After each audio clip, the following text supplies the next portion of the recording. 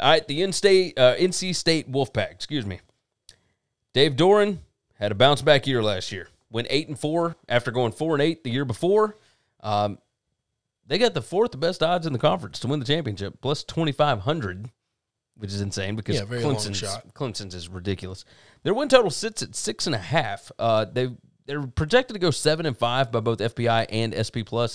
The schedule helped them out a ton last year, and they were able to win 8 games even with their quarterback, Devin Leary, being injured for most of the year, right? They had Bailey, I've already forgotten his name. He transferred over to Bailey Hockman. There we go. Transferred over to Middle Tennessee State. Tim Beck improved that offense. He absolutely did when he came in as offensive coordinator, and they needed some new life. They needed new blood, and they got it. The question really for them right now, without Hockman there, does their quarterback, Devin Leary, stay healthy? Because he hadn't been able to yet. So if he does, he's got all the tools in the world to be successful, and that offense could really use it. The defense improved last year. There appears to be talent, but there's still issues. There's no true weakness, but there's no real strength either. It's just they're just there, 19 returning starters should tell me good things, but they got a lot of losable games, man. They won some close games last year. Yep. There's a ton of coin flips on here, and I think that last year might have been a bit of an anomaly where they dodged Clemson and Notre Dame. This year they got Clemson. They got North Carolina again. They got some tough road games. A bunch of their coin flip games are on the road. I'm going to go under the 6.5.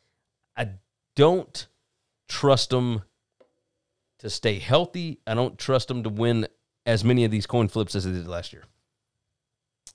6.5 is a tough number. Part of this is because I think they lose to Mississippi State in week 2. Well, yeah, no, I got that as a loss. I'm going to go over. I think they can. I just need them to win one coin flip game. Okay. Maybe 2. To get to 6. To get to 7. Okay. It's tough. I like this team. I think they're going to be a surprise team. A surprise team. Yeah. Okay. I'll take it.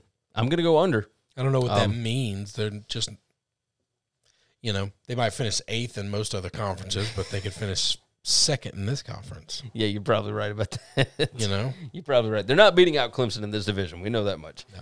Thanks for listening to the Winning Cures Everything podcast. The website is winningcureseverything.com, and if you want to connect with us, we're on Twitter at GaryWCE, at Chris B. Giannini, at Winning Cures, or you can email us, Gary at winningcureseverything.com or Chris at winningcureseverything.com. Subscribe everywhere you need to subscribe, and we'll see you soon.